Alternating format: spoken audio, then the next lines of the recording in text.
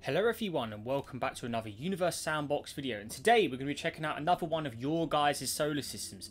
Today's system is from the user Black Hole Nerd, so a massive thank you to them for sending in their simulation, and their system is called the Kerbol system Reborn. So let's go ahead and see what they have prepared for us here. So there it is. Let's check it out. Here we go. Alright, cool. Alright, let's go ahead and check out the... Here we go. That should bring us the description. Okay, nice. Kerbin. I was just burst off the Kerbal Space Program. I still have yet to play that, so I know none of the names from it.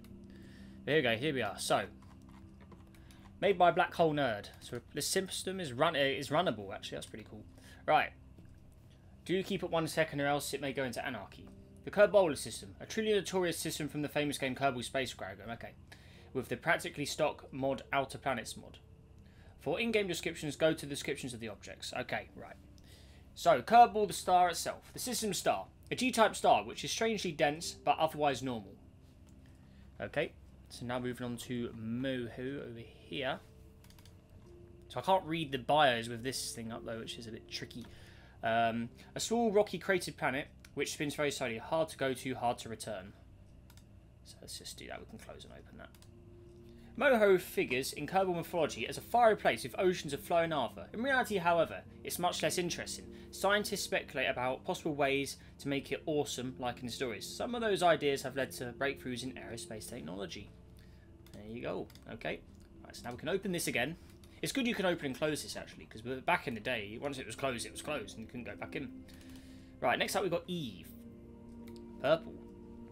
A large rocky planet with a thick atmosphere. Sulfur oceans and a very bad reputation due to being very hard to return from. Very hot and strangely purple. It has a moon as well. Gilly. Eve's singular moon. It is a small brown lumpy rock with a very drunken orbit and very low gravity. Okie dokie. There it is. So, okay, we can close this. Have a little read. It's considered to be almost a sister planet to Kerbin. Well, despite the purple and the toxic atmosphere. The extreme pressures and temperatures, actually it's not very similar at all, is it? Who are those people?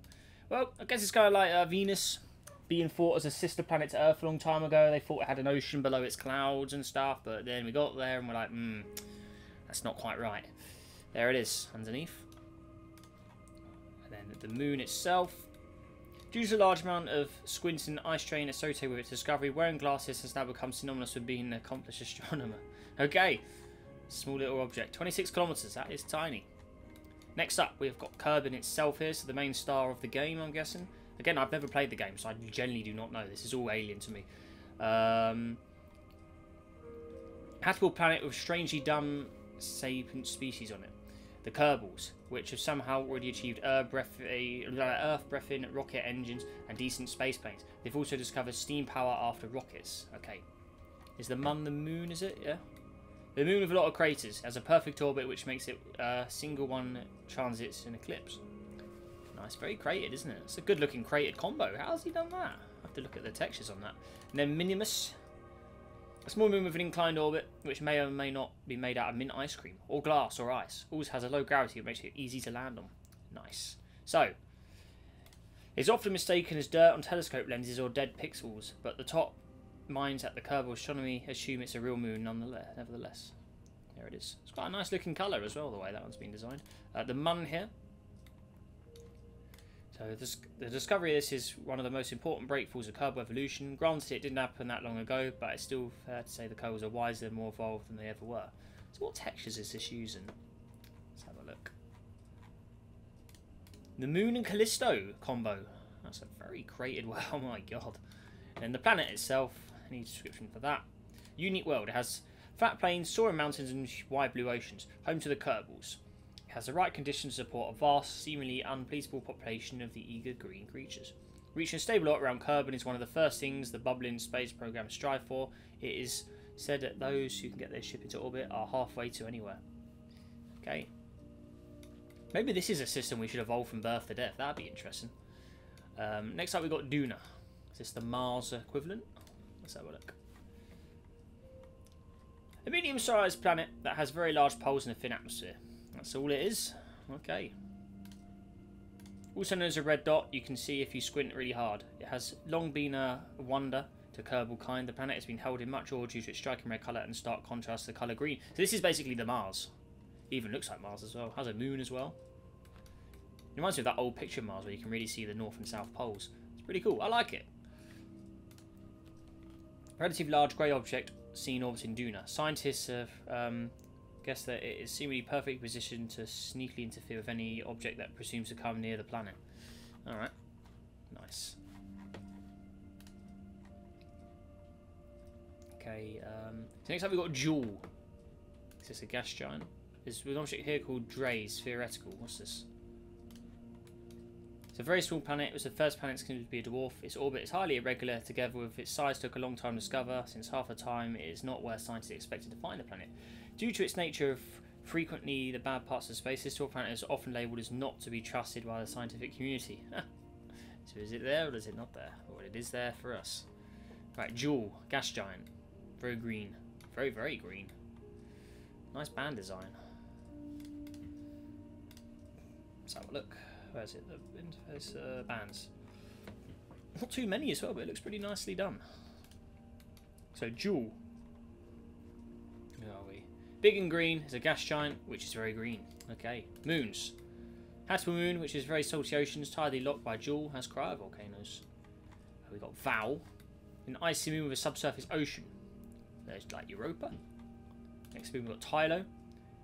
A very, very large moon, which is way too big and somehow has no atmosphere, so it's hard to land on. Why do we let this object exist? Okay. Then we have Bop here. A rock with a very large crater and a weird green thing on it. That is a very bizarre looking design. And Pol. Looks like pollen, that's the name. Okay. Nice. Let's have a look at the descriptions. Jewel is particularly known for being rather large, predominantly green planet. Kerbol kind of longed to visit since it was first spotted in the sky. Philosophers reason the swirling green planet must be really nice to visit on account of its wholesome coloration. Yeah, I wonder what gas is that actually is. Moons. When it was discovered, it has entered the world. Not entered because they thought they were looking at the Kerbin planet. Luckily, this error is corrected, and the plucky intern informed that the telescopes don't work that way. The intern was shortly promoted and moved to the experimental rocket testing program. Okay, so all the hidden lore in this game was just made pretty interesting. Val was one of the last moons of Jewel to be discovered. Frustrated scientists kept attempting to wipe it off the lenses of their telescopes. Eventually, after Russia returned telescopes, optics finally decided that it was an actual object in the sky. Tylo, first moon to be discovered. After many failed attempts to take a flawless picture of Jewel to hang on to the office walls, and finally discovered that the wandering white smear was indeed a moon.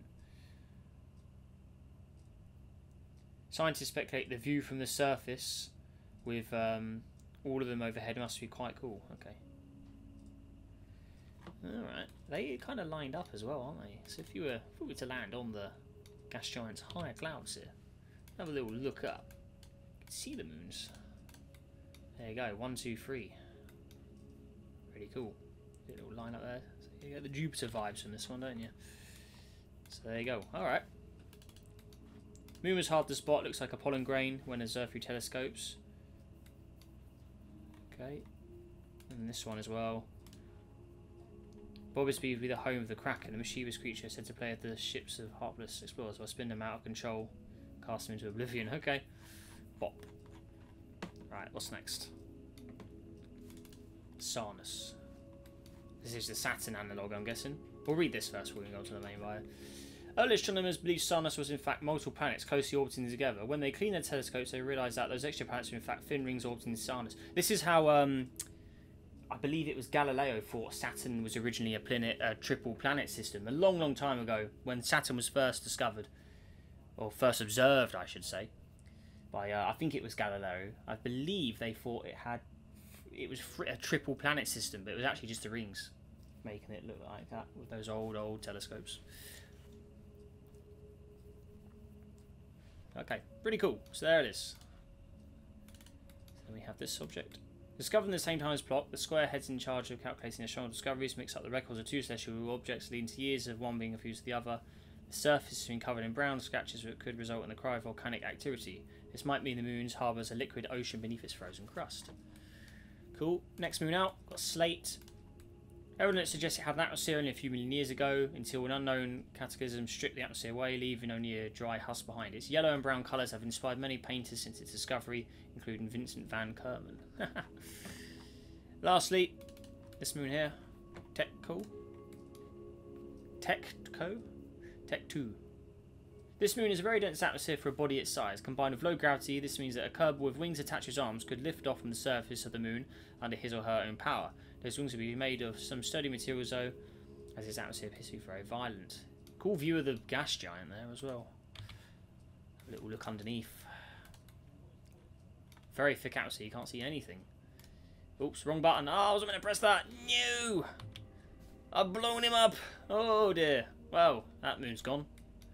Anyway, if you wanted a view of the gas giant from a destroyed moon, that's what you get. It would look similar to that with the atmosphere switched off anyway. But we've blown it up. Oh dear. Sorry. Wrong button. I wanted to press visuals and then go to the atmosphere, but no. Oh dear. Whoops. Whoopsie-daisy. There he goes. Oh yeah. Total accident, but we've blown it up. Nice visuals though. There it is, it's gone. Alright, so who's next? Destroyed moon later. So that was Sarnus, wasn't it? Is there any section for Sarnus here? The crown jewel, alongside jewel of the system, has luminous rings and a few moons. So Hail, a rock which keeps the harvest gap. So it's a gap in the rings clear. Okay.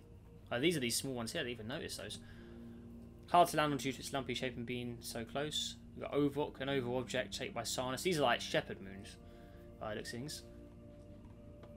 We've got Elu here, an icy moon which expels material, feeding the rings. Kind of like Enceladus maybe, or Triton, you know, feeding a bit of material out into space. Then there's Slate there. Big moon that once had an atmosphere, Fates, that's all we knew. And then the last world, which we blew up, thick methane atmosphere and oceans, gone. That's the Titan we've blown up basically. Next up we've got Erlem here. An ice giant which spins retrograde, has faint rings and some weird moons. This is definitely the Uranus look. So is the actual system in the game then actually based off our system with like a lot of the planets are very like based, you know, because they're similar, aren't they? It's pretty cool though. So, but anyway, Polter here. A moon which has been shapen by the gravity as a weird orbit due to Preax, not pictured. A small arc orbiting in Polter's L4 Lagrange point. Or was it L5? I don't know what that means. The Lagrange point? I don't know. Then we've got Wal over here. A big walnut-shaped moon with very interesting colours. There it is. It has its own little moon as well. A moon of Wow. Okay. So let's see any of the bios of these. No bio for this one. Okay. Instantly recognisable due to its walnut-like shape, its multicoloured surface has led to winning the title Most Beautiful Moon of the Year 2 years in a row. Its distinctive equatorial ridge is likely to be caused by tidal forces created by Wall's Moon Tau. That little one there. Polter here. Sadly had to be excluded due to I don't know what that is. What's a Lagrange point? I don't know. I've never heard of that. Mint-coloured appearance immediately reminded astronomers of Minimus, but it was quickly realised that it's still in orbit of Kerbin and this has to be another body. Polter's surface is made of a smooth and swirling terrain forms, most likely a result of tidal heating caused by the nearby Erlem. It shares the orbits with its larger cousin Polter, making it coordinate configuration. This strange orbit is stable because Perex is located in the liberation point of the larger Polter. It's also characterised by a heavily cratered surface, which makes it resemble a lump of cheese. Whether the surface is edible or not is yet to be confirmed. Cool, okay. And moving on to the next object out. Is this the Neptune equivalent? It's pretty far away. It's very purple. There it is. Due to its distance from Kerbin, it wasn't until fairly recent that Kerbal kind of discovered this Kerbal system's most distant planet. As scientists thought Needon would not be a purple rocky planet like Eve, they realised it was actually a gas giant, ice giant. Nice. Moon here, we've got Fatmol. #1 destination on the Daredevil's Aviator bucket list ever since. It rotates in the opposite direction around the planets. This is your Triton kind of moon there. It's got one more over here.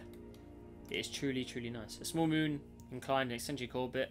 Its surface looks strangely similar to a marble. As a result, it has become the envy of the sculptor on Kerbol. Okay. Nice. So what does the main description say for these guys? Purple ice giant, which is very cool looking. It's very nice. Fatma, a retrograde moon, which has a thin atmosphere and icy surface. And Nissi is the wonky... Yeah, okay. So lastly, Plock. This is Pluto, I'm guessing. Yeah, it looks like a Pluto a little bit. Okay. The dwarf planet is still surrounded by controversy due to salty Plock fans on internet videos. What the heck? And we have Charon. The major moon is big enough for the barycenter to be outside both objects. That's Pluto and Charon. Okay. And theoretical objects. We've got Drays. A theoretical dwarf planet that might be there. Is it there, though?